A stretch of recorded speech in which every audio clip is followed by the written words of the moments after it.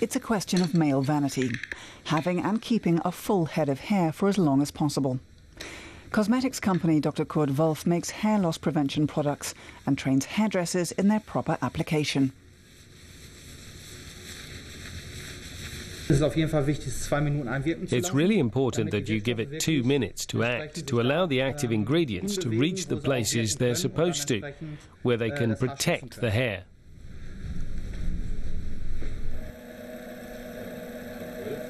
This blue fluid alone generates 47 million euros in earnings.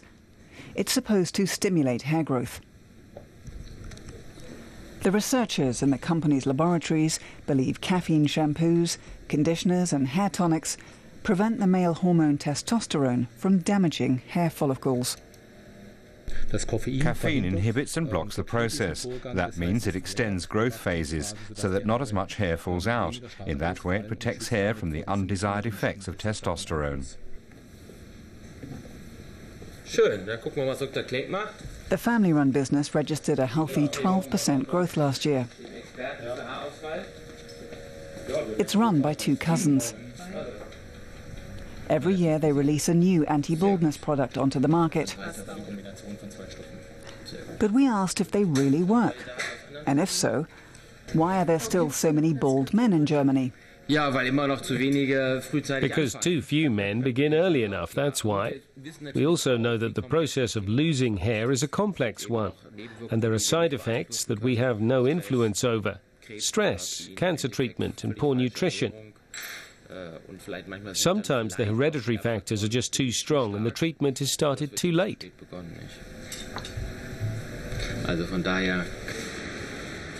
The company's factory in Bielefeld is looking for more skilled staff to help meet increasing demand. Just 200 millilitres of caffeine-containing shampoo, conditioner or hair tonic cost between 3 and 7 euros.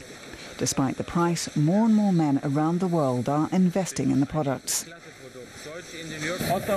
Growth is strong in Eastern Europe and the Middle East. Iran, Saudi Arabia, Dubai. They have lots of hair problems there related to head coverings. The firm's history began more than 100 years ago with iron tablets.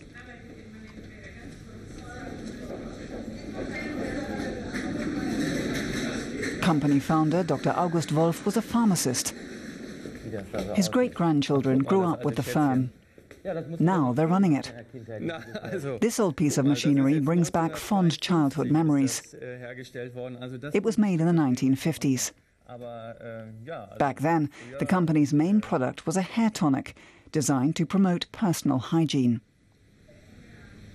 The basic idea was to develop a medicinal hair tonic to prevent dandruff and greasy hair.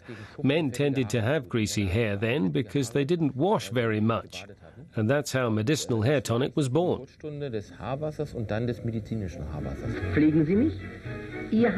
This advertising spot from the 1950s shows men that preventing hair loss is as simple as applying the company's hair tonic.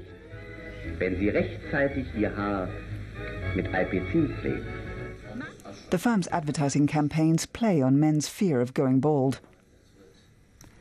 Nowadays, men can even upload a photo of themselves to a website to find out what nature may have in store for them. The baldness predictor breeds fear and attracts customers.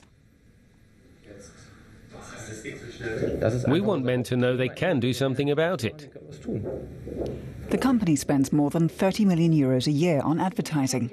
That's more than the company spends on research and development.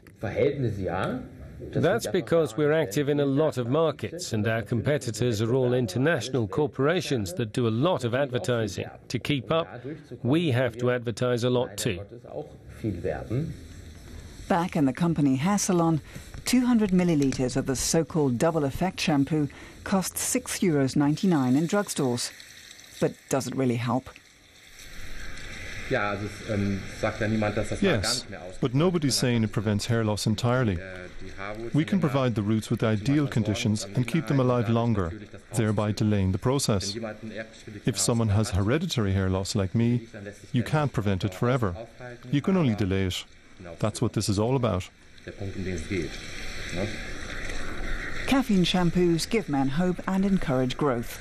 at least as far as Dr. Wolff's profits are concerned.